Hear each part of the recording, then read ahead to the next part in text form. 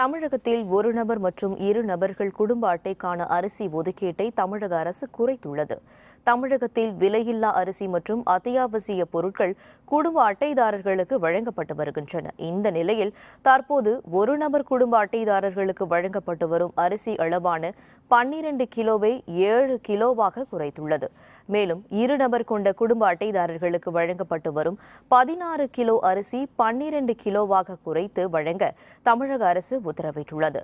Corona நோய் தொற்று தடுப்பு ஊரடங்கால் பெரும்பாலான மக்கள் பணி இழந்துள்ள நிலையில் ரேஷன் அரிசியை வைத்தே வாழ்ந்து வருவதாகவும், இந்த நேரத்தில் தமிழக அரசு ரேஷன் அரிசியை குறைத்துள்ளது வயிற்றில் அடிக்கும் செயல் எனவும் மக்கள் தெரிவித்துள்ளனர்.